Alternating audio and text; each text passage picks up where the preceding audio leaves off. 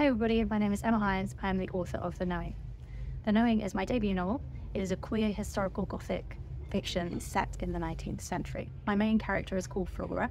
She is a queer tattooed mystic and she is living in 5 Points in New York. She is in a terrible relationship with the owner of a tattoo shop called The Painted Man.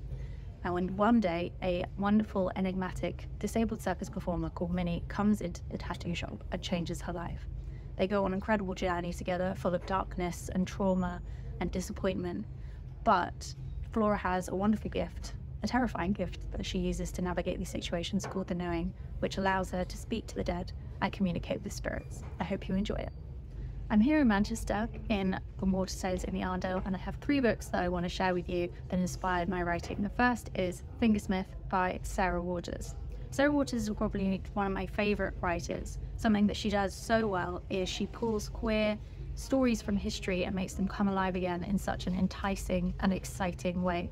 Fingersmith is a great example of that. It's also an excellent example of how to write the most exciting plot you've ever read in your life. It has so many twists and turns and explores the Victorian era in such a compelling way and was a really big inspiration for The Knowing when I was writing it. My next recommendation is Beloved by Toni Morrison. Toni Morrison is an incredible writer. I love everything that she's written, but Beloved was particularly formative for me in learning how to write exciting gothic narratives that particularly feature ghosts. Ghosts are a really important part of The Knowing, and the way that Toni Morrison handles ghosts is just extraordinary. It's beyond compare. And something that she really focuses on is how trauma informs hauntings. And that was something that was really compelling for me when writing The Knowing. It's a very dark book, so I would definitely put it with a trigger warning, but it's incredible and beautiful and will stay with you for a very, very long time. My final pick is The Binding by Bridget Collins. I absolutely love this book.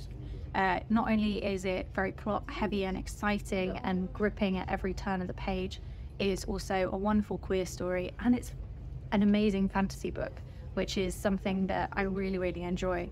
The world that she creates is intriguing and complex and dark and full of secrets. And something that I really like in my own writing and like to aim for is a really complicated, secret-driven narrative. And I think something that Bridget Collins does beautifully. It's got sadness in it, it's got joy in it, it's got lots of darkness in it, and the magic of bookbinding is really wonderful. So if you love bookbinding, anything to do with that, this is the book for you. It's a magical take on how we weave our stories together.